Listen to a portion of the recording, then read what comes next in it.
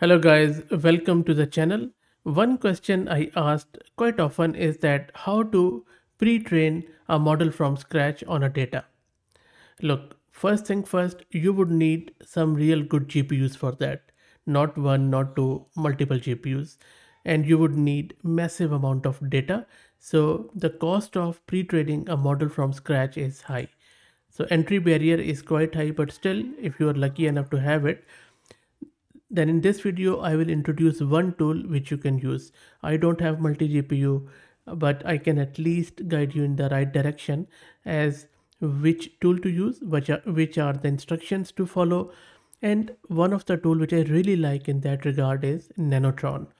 Nanotron from Hugging Face is one such tool which makes it quite easy. So in this video we are going to install Nanotron locally, and then we will see how this Nanotron actually works. Before I proceed further, let me give a huge shout out to Mast Compute who are sponsoring the VM and GPU for this video. If you're looking to rent a GPU on affordable cheap prices with good quality, then I would highly recommend them, and I will drop the link to their website in video's description. Plus I'm also going to give you a coupon code of 50% discount on a range of GPUs, so do check them out. Okay, so now let me go back to our Nanotron, which is, I believe, one of the good tools out there. And this is not the only tool, by the way. To be fair, there are heaps of other tools which you can use, but I find that Nanotron makes it fairly easy because it is from Hugging Face and it is a library for pre-training transformer models. It provides a simple and flexible API to pre-train model on custom datasets. Nanotron is designed to be easy to use, fast and scalable. It is built with two principles in mind. First, simplicity, second is performance. When it comes to simplicity, Nanotron is designed to be easy to use. It provides a simple and flexible API to pre-train models on custom dataset. Secondly, performance. It is optimized for speed and scalability. Nanotron uses the latest techniques to train models faster and more efficiently. Now you know what Nanotron is. So let me take you to my terminal where I'm running Ubuntu 22.04 and I have this GPU card NVIDIA RTX A6000 courtesy Mast Compute. I have only one with 48 GB of VRAM, so I'll try to show you how to start the training and how to install Nanotron. So let me clear the screen. First up, let me create a virtual environment where I will be installing everything. I'm just calling it Nanotron, and then I'm stepping into that environment. So let's wait for it to finish. That is done. Let me git clone the repo of Nanotron, and I will drop the link to it in video description. Shouldn't take too long. That is done. Let's cd it into that directory and make sure that you have Python 3.10 or latest installed. I already have Python 3.11 which I'm using, and I already have pip installed, so make sure you also have it. Let's also build CUDA here, which is very important for it. So I'm using pip to install it. Let's wait for it to finish. This might take 2 to 3 minutes, so bear with me. And that is all done. Let's install rest of the prerequisites with pip install e. Let's wait for it to finish. This is going to take a bit of a time. That is done. Let's quickly install our datasets and transformers library. That should be fairly quick because I think I already have it on the system. Let's wait for it to finish. Shouldn't take too long now.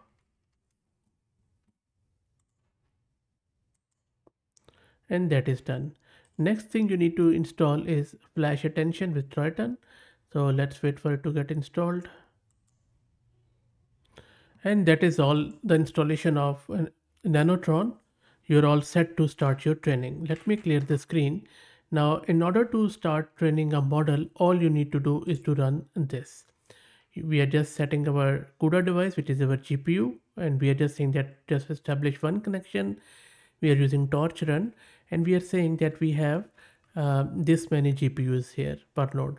For example, this is a only computer and I have one GPU, so yeah, I have mentioned one. If you have multiple GPUs, just mention however GPUs you have, 8, 4 or whatever, and then we are just running this training script and we are providing it this configuration file in YAML format. and all the training information is in this YAML file. Let me show you what that training file looks like. Let me quickly take you to my browser.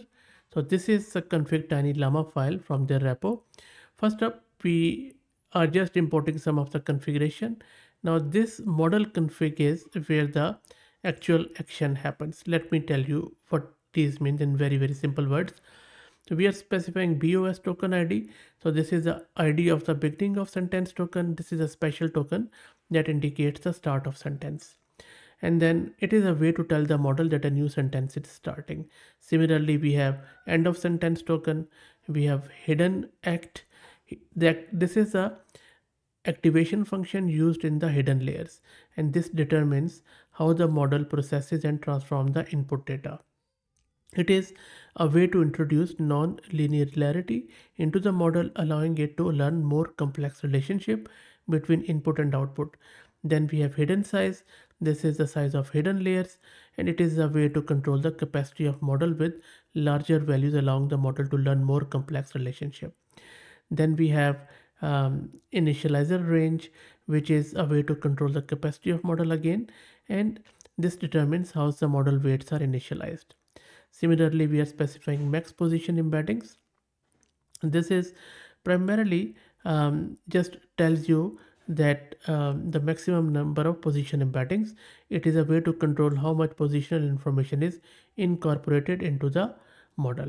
Then we have num attention heads. It is a way to control how the model attends to different part of the input data. Number of hidden layers, again same thing. We are controlling the depth of the model with more layers, allowing the model to learn more complex relationship. And then we have key value heads, which is the way to control how model uses key value attention. And then similarly, pre-training TP is a task parameter, and then this controls what model learns during pre-training. And then we are setting the norm APS, which is the epsilon value for RMS normalization, and that is how we regularize the model weights. Then we are using rope scaling, that is a scaling factor of rope algorithm, and this is what tells the model how to update the weights during training. Then we are setting tie word embedding.